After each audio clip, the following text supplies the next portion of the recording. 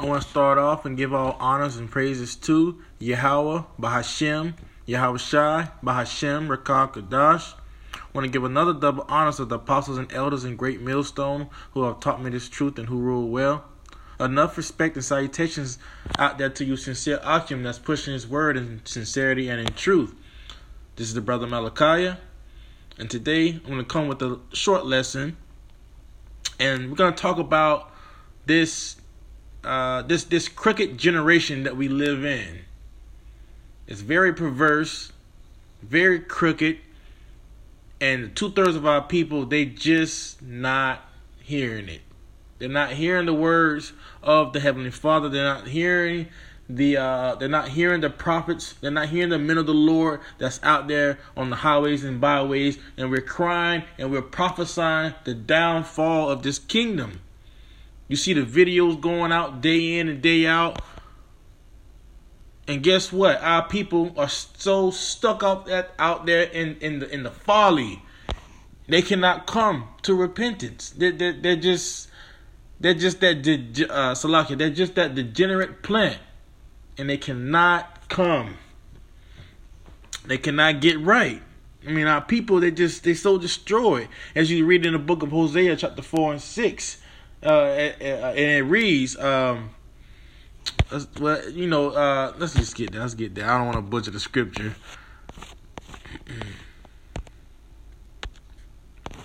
It reads, Hosea chapter 4 verse 6, "My people are destroyed for lack of knowledge. Because thou hast rejected knowledge, I will also reject thee, that thou shalt be no priest to me. Seeing thou hast forgotten the law of thy God, I will also forget thy children, as they were increased. So they sinned against me. Therefore will I change their glory into shame." And that's what you see with the wicked 2/3 of our people. They're just in shame. I mean, they're walking around with the pants down.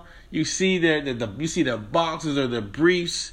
You got the men want to be women, effeminate. You got the women want to be men, being dykes out here. They changing the whole glory of the woman. They trying to be a man. You see them, they cut their hair bald. They got the tattoos all over them. They want to wear the little tank tops like the men. And these are women. Their glory is into shame when you see these people. You see our people, they're on crack, cocaine, heroin. You see them, they trying to roll up a blunt. Who can roll the blunt the best? Oh, is this blunt fatter than yours? I mean, the folly of our people is nothing but shame. So for the men of the Lord and the prophets and the hopeful elect that's out there and they hearing this, you cannot help these people. These people are done. Why? Because the Most High has rejected them.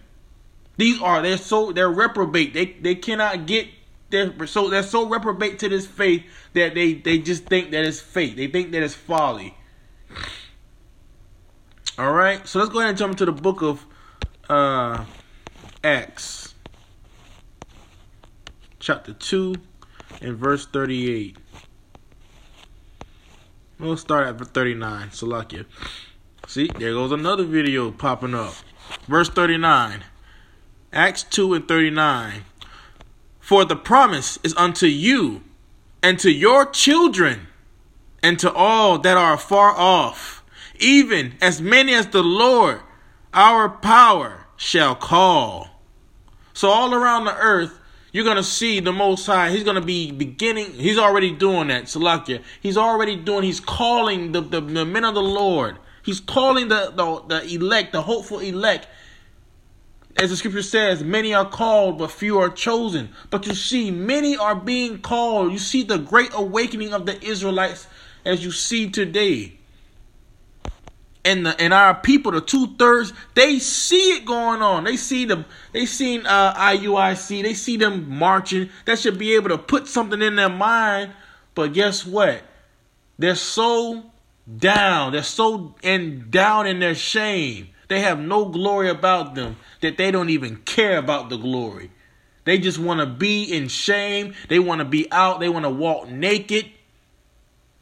When you look at it spiritually, our people are out here walking naked. And it's us, you see the men of the Lord, we got the covering for them. We're trying to get them to put their clothes on, to get them right. But they want to stay filthy. They want to stay naked out here. Let's read on, verse 40. And with many other words did he testify and exhort, saying, save yourselves from this untoward generation. These are the words of Peter. All right? In the time of Acts. So now you look at that today, in today's time, you see Peter was the representation of the elect.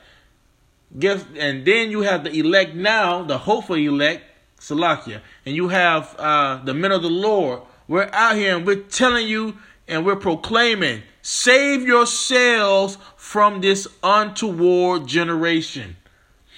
This generation is done. You can see the time that I came into this truth and to the time that I see it now. I'm still a babe in this truth.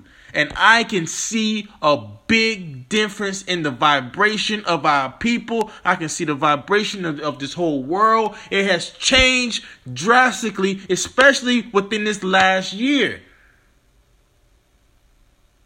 You can see in the year 2020, a lot of stuff is going to happen. The Most High is not playing anymore.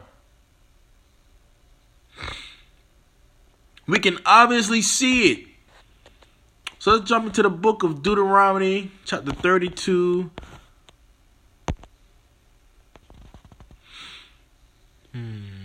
Verse 5.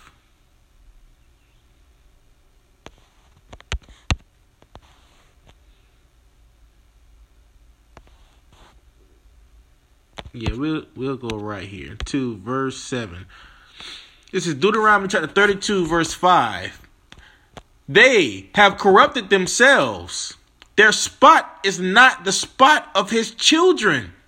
They are a perverse and crooked generation. So this is the Most High. He's Salakia. He's talking in the spirit of Moses, and guess what? He's telling you that our people are perverse and it's a crooked generation. They're not the spot of his children. Why? Because he's rejected them. You can see it. It's clear and it's plain as day. Our people are all bugged out. They want to side with the enemy. They love the enemy more than they love their own people. Verse 6. Do ye thus requite the Lord Yahweh, O foolish people and unwise? Is not he thy father that hath brought thee? Hath he not made thee and established thee? Right. This is what the Most High is doing. He's gonna establish us. He's the one that made us. He's the one that brought us out of the land of Egypt, and in the coming days, he's going to bring us out of the land of the north. He's going to put us in our own land, and he's not going to remove us never anymore. He's going to put his new laws in our hearts to where we are never going to go off anymore. But our people are so perverse and crooked, he has to kill them off. They're done. Our people are so finished. Verse 7. Remember the days of old, and consider the years of many generations. Ask thy father, and he will show thee, thy elders, and they will tell thee. Ask the elders. Ask the apostles and elders of Great Millstone. They're going to tell you the truth, raw and uncut. They're not going to spare your feelings. All right? I think I have one more scripture. I just can't remember. I believe it's Jeremiah. And that'll be the last closing scripture. I didn't want to make this lesson too long. 51.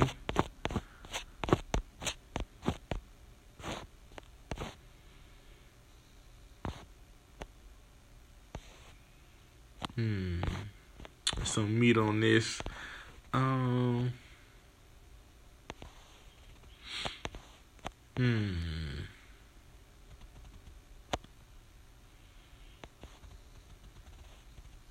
right, we start at.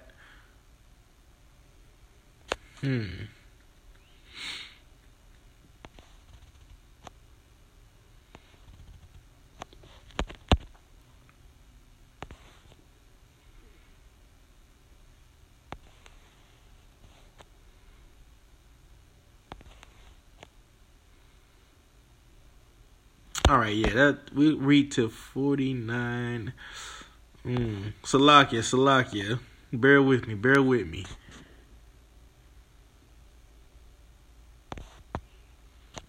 I stop at 49.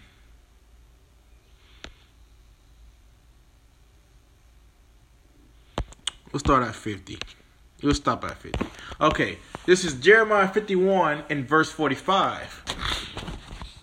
It reads, "My people, go ye out of the midst of her, and deliver ye every man his soul from the fierce anger of Yahweh."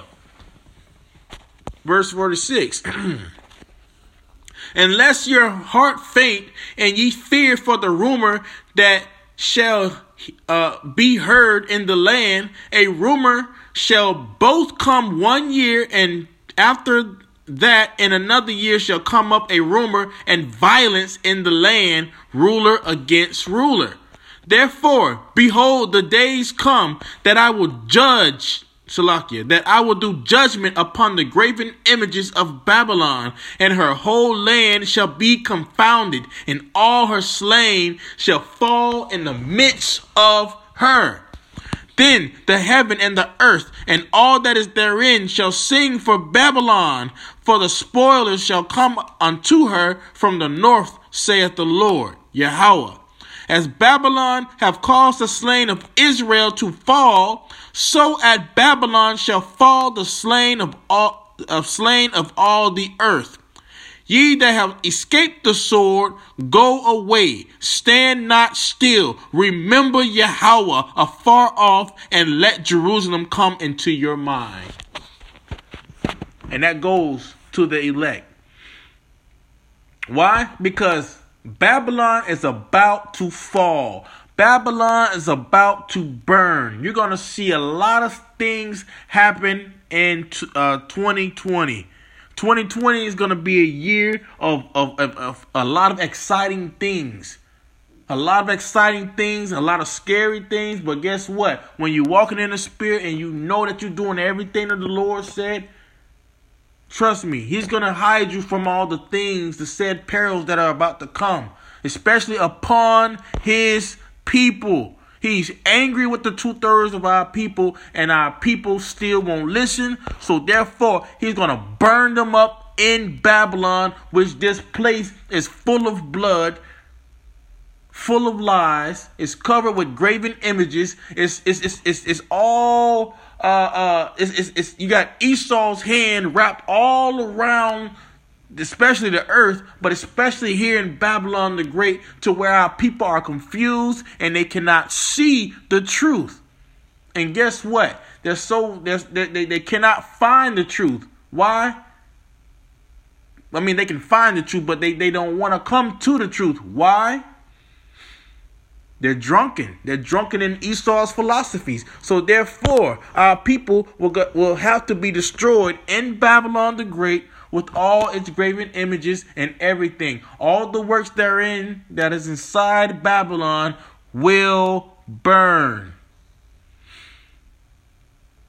Our people are in a perverse and crooked generation. We are living in it. So walk the straight path, the straight and narrow path, because you can easily fall off. Anywhere you go in this world, anywhere you go, you will fall. You will fall off if you're not being led by the Spirit. All right. So hopefully this little short lesson was edifying to the Akim out there. Keep pushing. Keep fighting. Keep the faith. We're coming into some times that a lot of people not really looking at. You can see America's there in mirth. But Babylon is going to fall. And guess what? It is a perverse and crooked generation. And 2/3 of our people will go down with it. Pray, fast, and hope for mercy that you are part of the elect that will be that can be saved from the said perils. This is the brother Malachi. Shalom.